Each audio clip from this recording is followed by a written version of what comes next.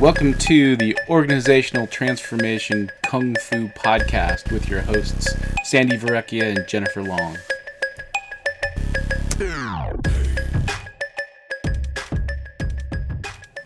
Hi, welcome back to Organizational Transformation Kung Fu, where we, myself, Jennifer Long, and my colleague, Sandi talk about topics that she and I as executive coaches deal with relative to our client organizations. We've dubbed our conversations OT Kung Fu for the fact that if you're going to transform your organization, it's going to take time, practice, and discipline, as well as patience and energy to do it successfully. Transformation is a practice, not an event. So I'm located here in Denver, and Sandi is located in Toronto, Canada. How have you been, Sandi? Jen, I've been great. I was really thinking about the last time that we talked. We were talking about coaching versus managing and kind of thinking about that as we kind of got set up for today and how much it costs organizations to not invest in staff and their people, and how many organizations that we're finding today that aren't investing enough. Exactly, right? They're really not putting the time and effort in. That's where the budget always gets cut, right? Things get tight, mm-hmm. Things get a little different. That's let's take away the development option. That's right. That and marketing. Exactly. Well, it's been an interesting thing, right? So to follow on that thought is today I thought maybe focusing on trust. Because I don't think that you can get development right if you don't have trust right. And trust is a big issue in a lot of organizations. Oh, you're absolutely right. I spent the last couple of days talking about governance with an organization. And the bottom line of good governance is trusting the people around the table. So at all levels of the organization, trust is so incredibly important. And I have so many clients that struggle with it. They struggle with it both vertically and horizontally. And mm-hmm.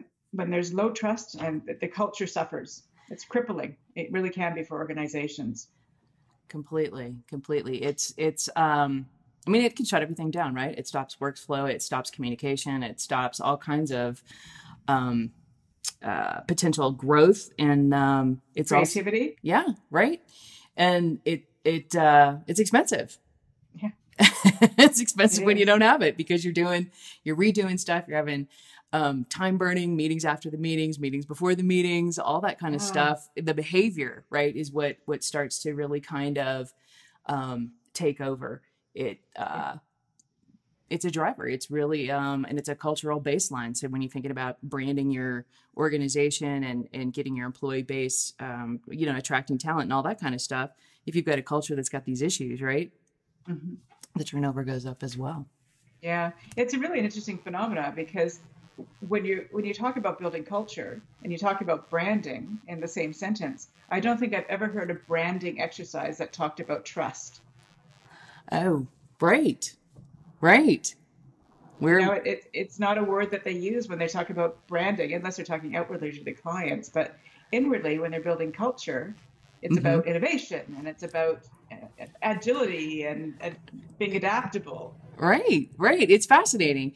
And it's an interesting thing. So one of the things that, in terms of looking at being able to get a handle on it with clients, so from a coaching perspective, I use the Profile XT. Have you ever looked at the Profile XT relative to the trust measure that it shows on there?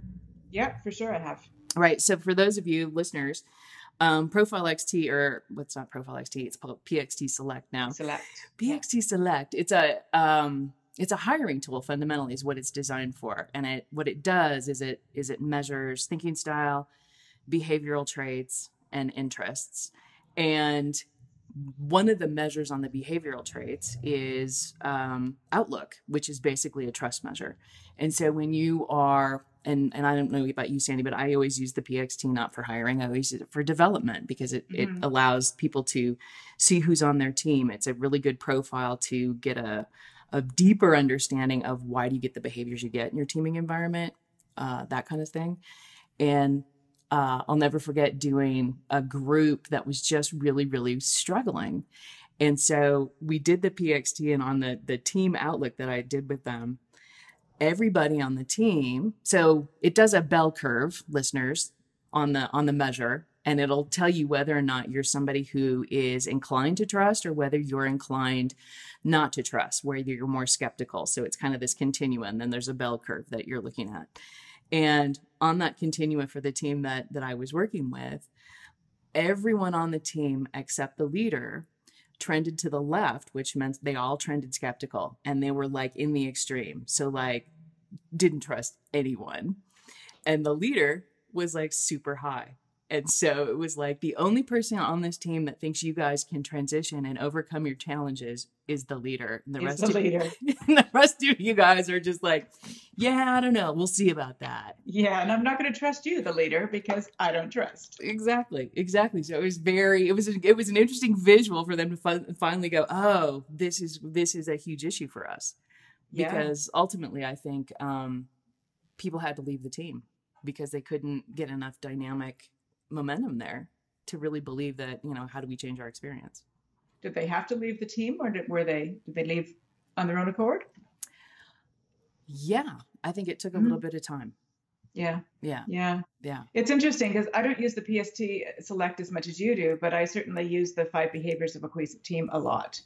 And trust is a big piece of that one, and figuring out what busts trust and what builds trust in organizations and particular teams. And it's amazing when you give a team the license to talk about trust and what it actually means to them individually and what it means to them collectively, that the aha moments of, wow, like we're either way off on, as you say, on that side of the continuum, or we're on the wrong side of the continuum, or some are and some aren't. And it's, as I say, giving them license to talk about it, amazing things can happen. Right. And I think with the 5 behaviors, assessment really is excellent at getting people to really understand how do you do trust, right? And I think that's part of, from the coaching standpoint, of really getting, what does that really mean? What does it mean in a team environment? And then just what does it mean as an individual? How am I showing up? Why am I, like, one of the questions is, why do you tend to hold back? Yeah. Right? Why do you not trust? Yeah. And the conversation, right? Because that's really from a coaching and development standpoint, the conversation is the work. And so how long, when you're working with these teams, how long do those trust conversations go? Well, they do vary. That's a loaded question. They do. So I typically break the 5 behaviors workshop into 3 days. And the first day is trust and conflict. But the last one I did, the entire day was trust. Right? So the entire day. And so when it's always an interesting thing when the team says, yeah, we want to invest in doing the 5 behaviors and really kind of accelerating ourselves as a team and developing. I don't think they're ever really prepared for how long those trust conversations take. No, because I don't think, you go back to kind of your first thought, I don't think they understand that trust is so fundamental. Maybe they understand that it's fundamental. I don't think they understand that is probably what is the issue. Yeah.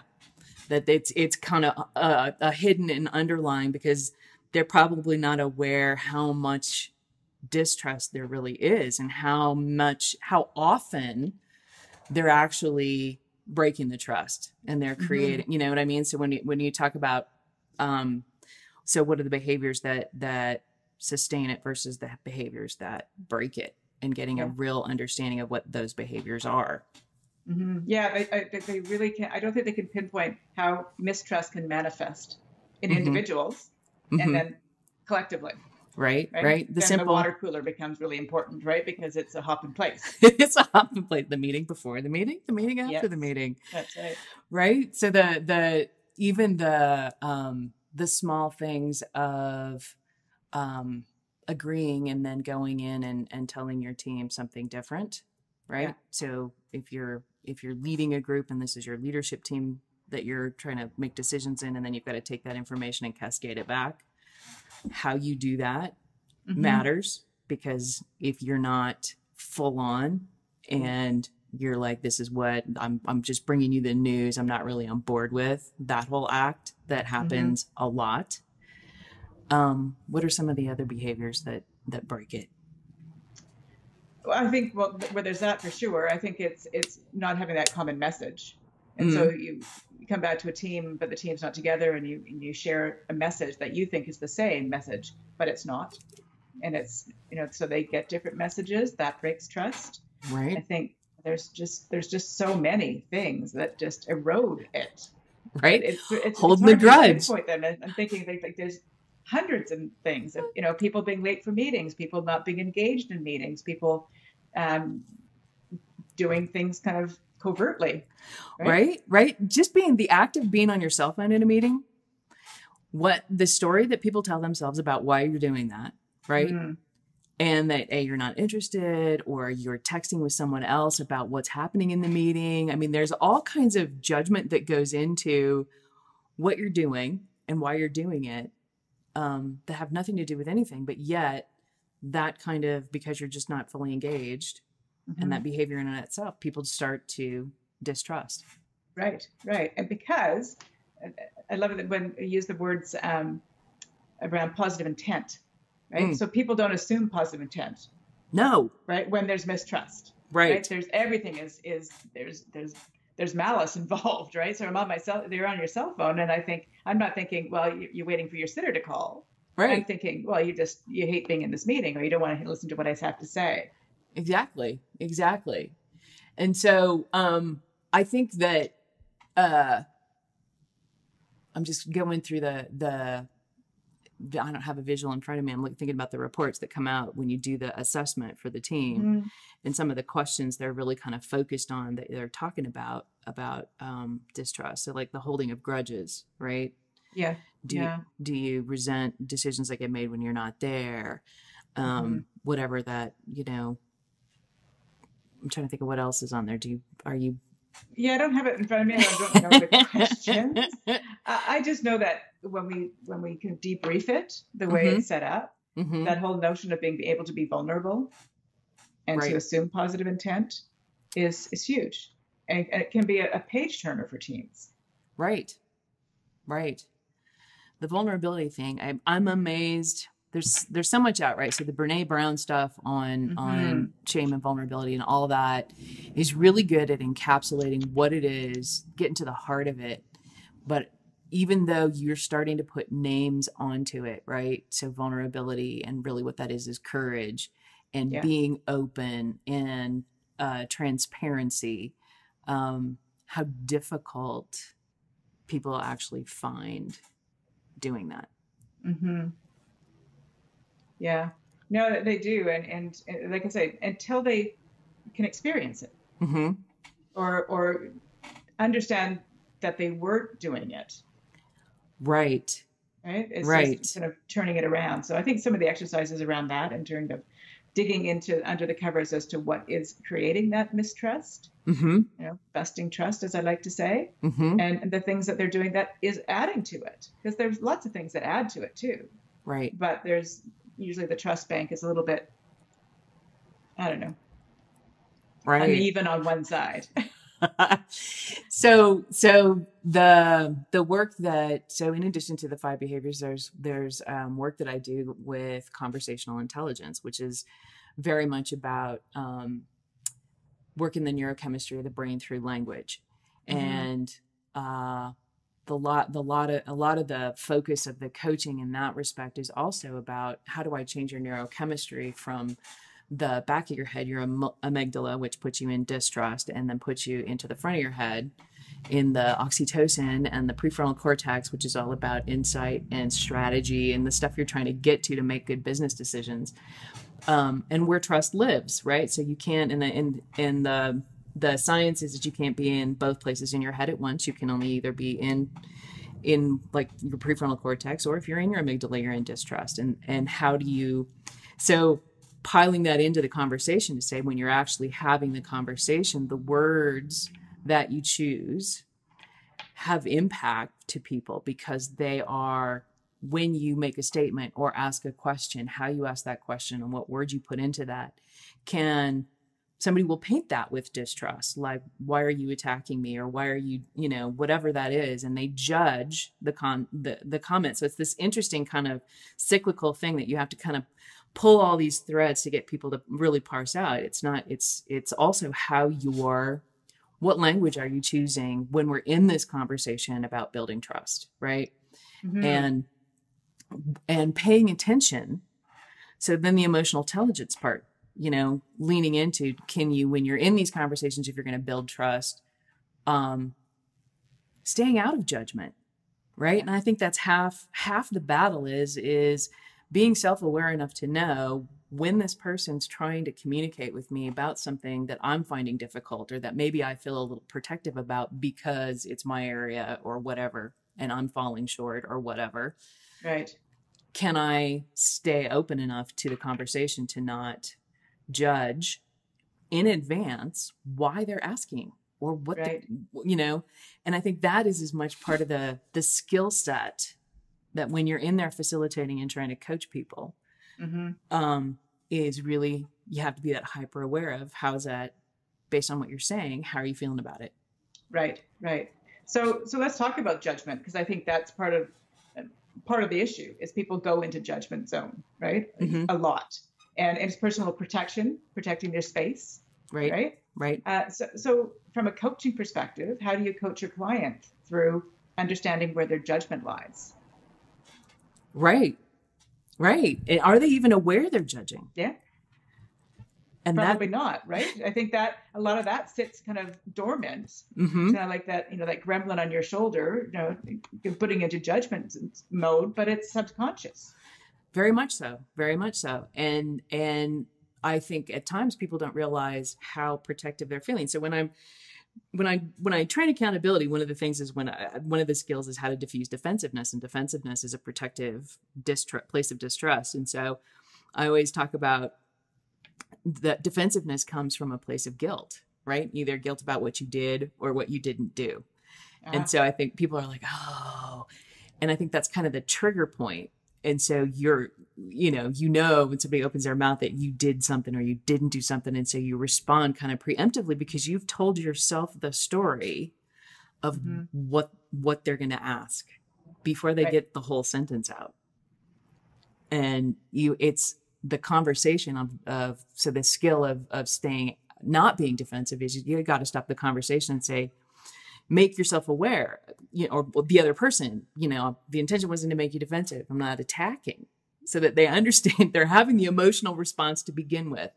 And so it's an interesting, that's why I say the emotional intelligence part is you've got to have enough wherewithal to understand that when you're shutting down and going defensive, you're not going to get to a place to build trust.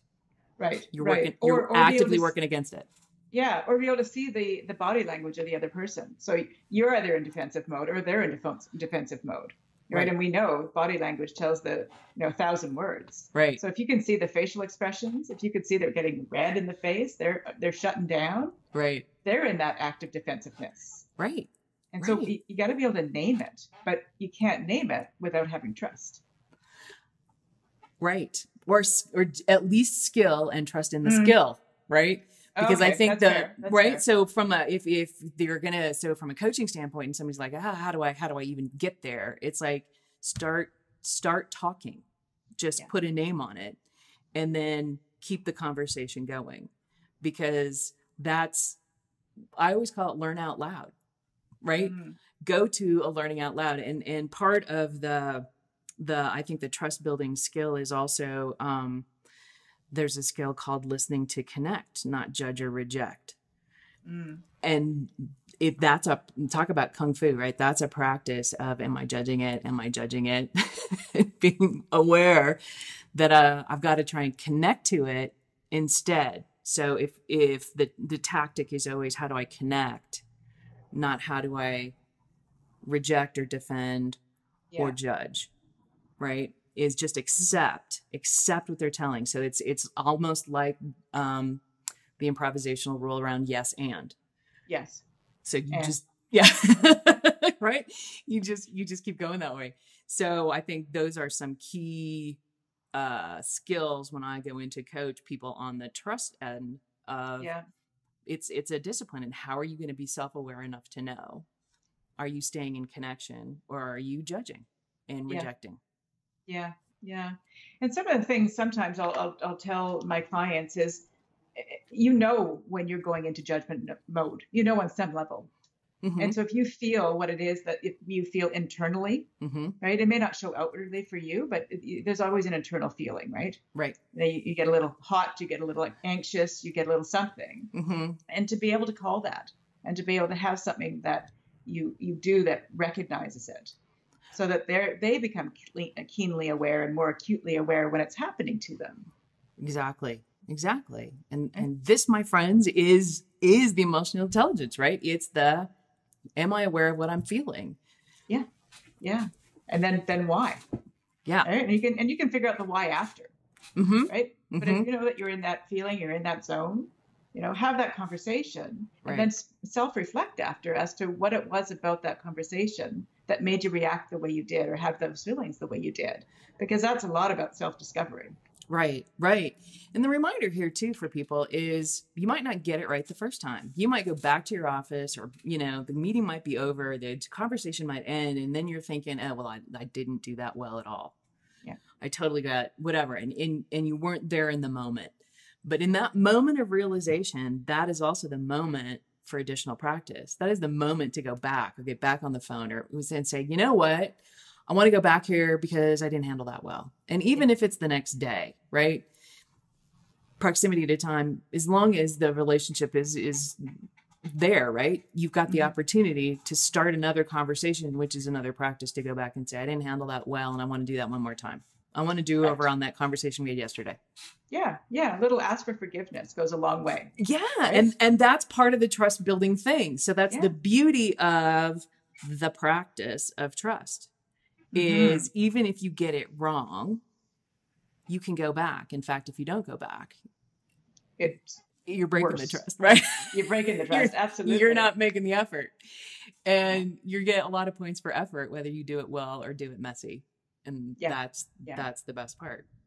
That's right. And when we do some improv around some of the coaching sessions I do with teams, it is about that. It is about getting messy and having, what they would call failure in their attempts to have these conversations, but it's not. It's, it's getting comfortable with the uncomfortableness of building trust. Oh my God. So, right. So Lencioni, right? So 5 behaviors of a team, which is what we're sort of talking about. This is the model that Sandi and I are familiar with. They're the base. It's a pyramid, 5 behaviors: trust, conflict, commitment, accountability, results. And the conflict one, so trust is at the bottom, and the next one up is conflict, right? Which is the next big issue. And the artificial harmony is like the MO in the boardroom, pretty much. Yeah. I played that video yesterday. Did you? And I said, where are we? Are we in artificial harmony? Or are we in L? And they said, we're in artificial harmony, like without a doubt, right? Because nobody wants to be seen as rocking the boat. Everybody wants to be nice. Oh my gosh. And I said, especially in the boardroom, your number one role is to ask questions. Right. And that just in that can create some disharmony, which is good because you want people to engage in differently and rather to always just to agree. Right. So it's an interesting one. I love that. I love that continuum. Yeah. And it definitely has impact on the trust in a fundamental way, right? Because the trust is all about the courage, and the conflict is all about the stand in the moment. And so you have to have the courage to stand in the moment. They work together. And when you're in artificial harmony, you don't realize how much trust you break because you don't speak up when you should. When somebody's trying to put something on the table and you don't say, you hold back. Yeah. Right? You don't really put in how you really feel about it or what you really see or what your experience really is. You kind of cushion it, or you don't say much, or you don't address it at all. That's as much of a trust breaker as anything else, because then you don't feel like people are engaged. They're not authentic. Right. But the interesting conundrum of that is that majority of these teams that kind of live in this artificial harmony are doing it because they feel that that there is trust there. There's so much trust that we don't have to engage in any productive conflict, as you will. Like, we don't have to have a dissenting view because we trust that everybody else is right. And so it's this conundrum that Right. you can never, you can't get it. It's like a spinning wheel, really. You can't get off it because, you don't want to engage because you want trust to be high. Yet if you engaged more, the trust would be higher. It's fascinating. It is fascinating. So one of the models I always bring when we get to the trust discussion is this is also based on the conversational intelligence work. So I've combined all that. Is this using the acronym around the word trust. So the T being around transparency. So transparency is that are we all really saying what we need to say, and are we all really bringing an open perspective, and are we really standing in that asking the questions, answering the questions authentically, right? Yeah. But what we know and what we feel and what we experience. So I think that's key. The R is around relationship. And I'm working with a team right now that's struggling, right? So the work is just not there. The results are just not there. There are all kinds of reasons that things aren't working, right? And they're metric heavy. And so they're always looking at the metrics, and you guys just need to do better. And this is broken, right? Yeah. Do all this other stuff. And let's look at them. We want to talk about the metric, and we want to talk about what you guys need to do and who needs to do what and what's missing from the whole value chain and who's leaning in and who's not, right? But the interesting thing is, I'm like, the conversations are always about the work. Right. And the issues are always on the relationship side. Yeah. I'm not talking to people. A lot of that is that people aren't holding each other, themselves accountable. Right? Right. So if you start looking at numbers versus relationship, then it's all about the numbers, and it's so-and-so is not doing the work they should do. Right? It's an easy scapegoat. Easy, right? Yeah. And then so the scapegoating is really essentially, I'm throwing you under the bus. Yeah. And that is, I'm going to break trust with you because I'm going to protect myself at the cost of this relationship. Yeah. And there goes the relationship. And so when you look at trust, it's always relationship first, issue second. Always. Yeah. And people find that a little bit disarming in the sense of, if every time I show up and darken your doorway, it's always about what I want, how often are you interested in talking to me? Exactly. And so whereas if and I always liken it to the bridge metaphor, that relationships really about building foundation, and then issues are all about moving things across the bridge. And if you've got strong foundations, it doesn't matter how heavy the issue is, you can always get it across. Yep. But if you haven't worked on the foundation, when that stuff comes across the bridge, baby, that stuff breaks. Yeah, that's right. It breaks the relationship, right? Yeah. So what's the U stand for? Understanding, right? So that is when you're in the conversation. So that's part of seeking to connect and not judge and reject. Do I really understand what you're asking, what you're saying, how you're responding, what the issue is? Am I spending enough time in discovery to really be on the same page, right? Yeah. Mutual understanding, because I might be using language and you're assuming what that means, right? And a lot of this stuff, we act like this always happens in person. Emails, right? It's even worse, I would think. Oh my God, it's even worse. So, I mean, you've got that in the mix as well in terms of how things fall apart. So that mutual understanding thing is huge, right? Do I understand? Do I have enough context to understand what you understand? Yeah. And I think a lot of times they don't circle back. Right. So what I'm hearing you say is, right? So then there comes the assumptions, because what I hear may not be exactly what you say. Right. And so I go off and do, only to find out that really wasn't what you really meant to say at all. Right. And how easy is it to take 30 seconds to say, what I understood you to need is, or what I understood that you want is. Yeah. I'm hearing you talking about this, but I also get your sense of urgency. Yeah. Yeah. Right. Yeah. So that's the U part. So then comes the S, which is all about shared success, which is huge in relationship, right? For relationships to be successful, it's part of that as well, is what's the win-win?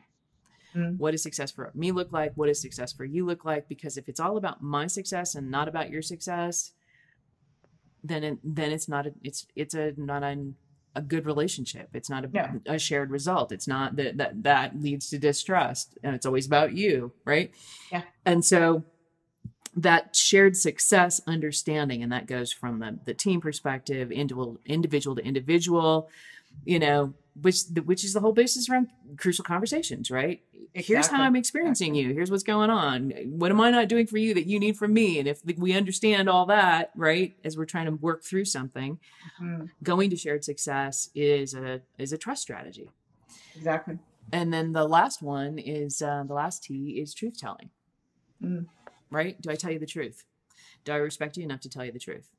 Right. Or do I trust you enough to tell you the truth? Right? Do I respect you enough to tell you the truth? Because that is an act of respect in and of itself. I respect you enough to tell you the truth. Right. You can handle the truth, right? All of that, because if I assume that you can't handle it, I'm judging you. Whereas if I'm not judging you, I'm like, yep, let me tell you what my truth is. Right. Which is not probably going to break. So I hadn't heard that one. I had never heard of that. Trust as an acronym. That's awesome. I like that. It's good. It's good. And what it does is I think it helps, because I think people feel like trust is this small incremental stuff that happens over time, but it's that small incremental stuff. Well, what is that stuff? And I think that acronym helps you understand that's the stuff. Yeah. Yeah. It certainly gives a foundation and building block to really think about trust a little bit differently. When we started talking about the fact that most organizations don't see trust as a big thing until it's an issue, right? It's not a fundamental tenet of an organization because it's assumed until it's not. Right. So I really think that more organizations could spend more time upfront on teams talking about things like this, rather than what are our KPIs and what are you going to, complete them by? Right. So if I'm managing your performance, right, it goes to the simple act of, am I training my managers to look for this behavior in addition to the key results that they're getting, right? So I'm always, one of the coaching strategies is, do you have an expectation that people have positive, productive working relationships? In addition to what all this other stuff is that you think they're struggling with? Yeah. Because if that relationship standard and expectation isn't there, then the effort doesn't go into the relationship in order to build the trust, in order to get the productivity. Yeah. And it has to be an articulated expectation. Right. And I think, so I think inherently people want people to have good working relationships. I don't think anybody goes to work not wanting their team to get along. Exactly. But I know very few managers or very few leaders that actually articulate that is a tenet of their group. Right. That we're gonna have a good working relationship and we're going to be successful as a result. Exactly. So I think you have to articulate it. You have to make it clear. And I think you have to start to really kind of look at what is the level of trust in your organization, because it's a huge foundation, but it's also a huge cost. If it's not functional, if it's not where it could be. Yeah. And that's why we talked about before we got on the air and how busy we are in our client organizations. And that's a good reason why. Big reason. Right? A big reason Big why. reason why. And it can take you an entire day to have a conversation with your team about it. Trust is only about 8 people to the team. So Right. Exactly. Yeah. Well, good. All right. Well, so hopefully, crew who listeners listening in, that this was helpful for you to get some ideas around what trust is, what it looks like, how it sits, maybe some things you can do to improve it in your organization. Things to do improve it, things to spot it, things to start talking about it, right? And don't go to the numbers first, is my motto. It's not about why you're not succeeding in the numbers wise. Right. It's all about your team and your people, because they're the ones striving for it. And just have the conversations openly. Right. You're going to get much better numbers if you go to Trust First. Absolutely. Absolutely. All right. Well, Sandi, it was really good talking to you. You too. Thanks, Jen. I love talking about this. All right. I will talk to you again soon, and we'll talk to you on our next episode. Listeners, see you soon. All right. Bye. Bye. Thank you for listening, and please visit Sandi's website at satoriconsultinginc.ca. That's SATORI consultinginc.ca, and Jen's website at managementpossible.com. Thanks again.